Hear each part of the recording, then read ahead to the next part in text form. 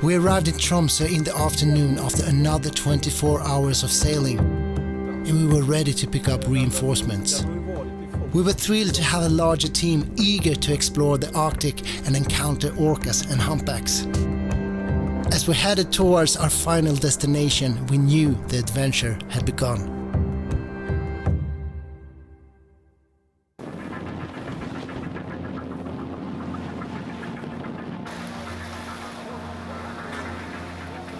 This is what we came for, and we didn't have any time to waste.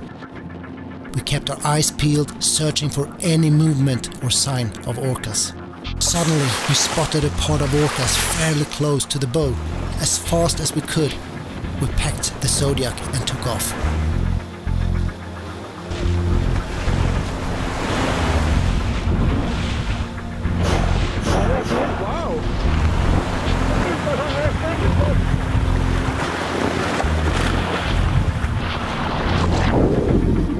As soon as we entered the water, we swam to where we last saw them. The only sounds I heard were the water around me and orcas. I knew they had to be here somewhere.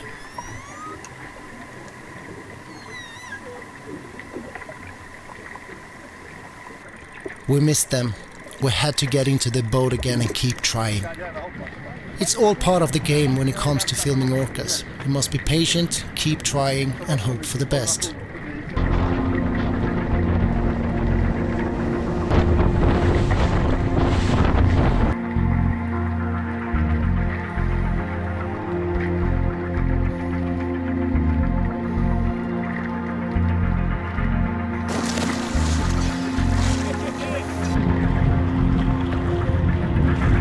They were really deep now as well. Yeah. But they were moving inshore, yeah? Yeah.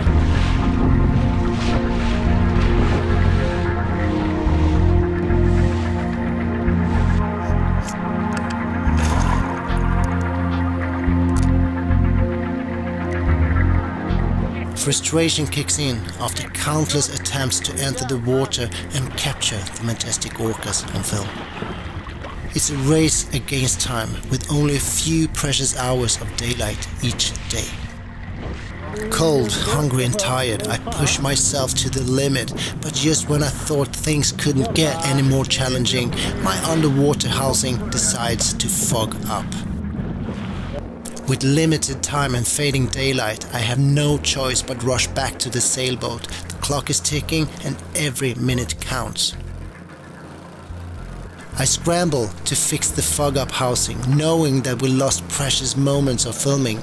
The disappointment weighs heavily on my shoulder. But giving up is not an option. It didn't take long before we were back in the Zodiac, cutting through the waves with renewed energy. Searching for orcas to film, we felt the ocean's pulse, with anticipation humming like a current through our veins.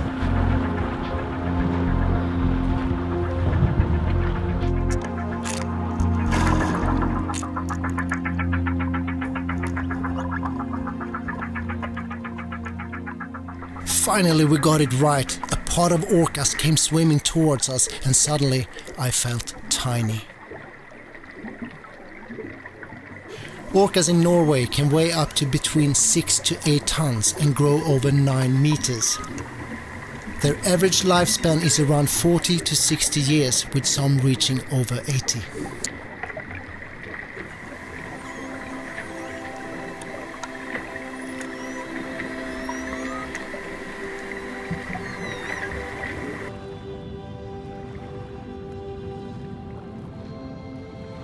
One young orca came straight up and just made a turn and then down to the group again. He was traveling quite deep, yeah? Yeah, okay, so it was just checking you out?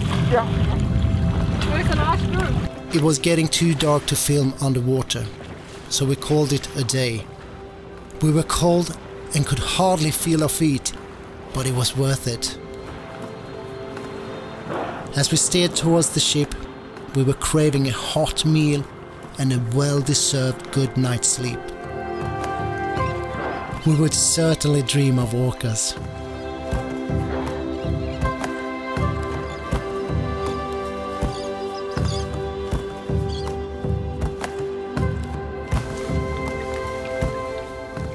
We weren't just here to film orcas, we were also contributing to science.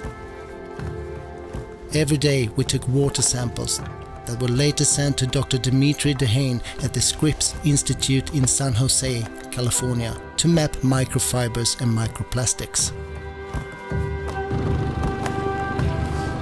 Tar du den? Okay. Tar du den vannprøve, tar den full, putter den oppi her igjen. Er det fint? Ja. Goed. Tack.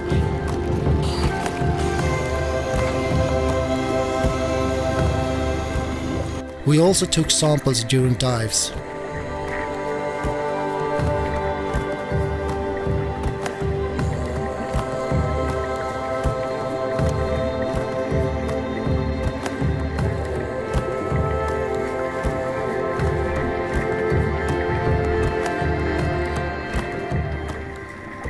I couldn't help myself, so once more I performed a private little flag ceremony after taking the samples, to celebrate being a fellow explorer and to promote and support science and research in all situations.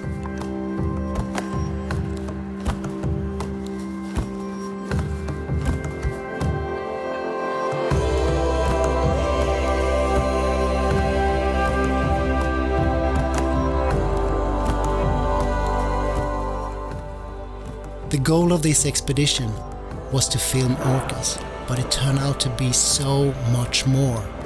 We've been through storms, broken propeller shafts, swimming with orcas and humpback whales, being cold to the core, frustrated and angry and wondering why we do what we're doing. But then we had moments like this, encounters with species that are true ocean ambassadors. Seeing firsthand how life in the ocean works and how it can fail. The expedition team formed a lifelong fellowship.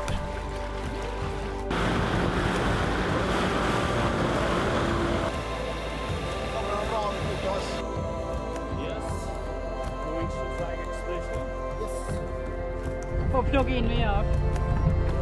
Undoubtedly, it was all worth it.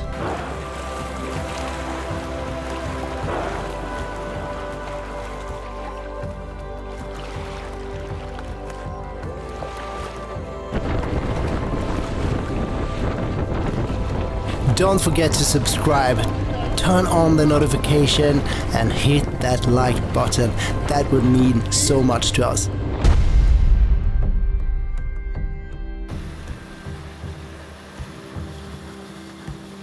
Thank you for watching.